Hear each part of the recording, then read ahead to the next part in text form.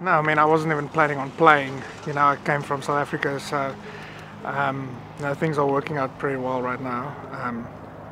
You know, I don't think I will be leading when the day is finished, but you know, I'll be right up there. So if I play well on the weekend, maybe I'll have a chance of, you know, getting a W. Big long golf course, maybe the breeze is up in the afternoon, it seems like. Does that play into your strengths, do you think?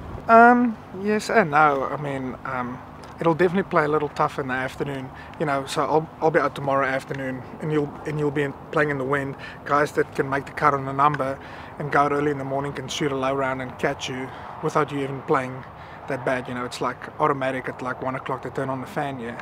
So I mean, the course is long, but it's pretty forgiving too. You know, you don't have to hit it all that straight. It's pretty wide open.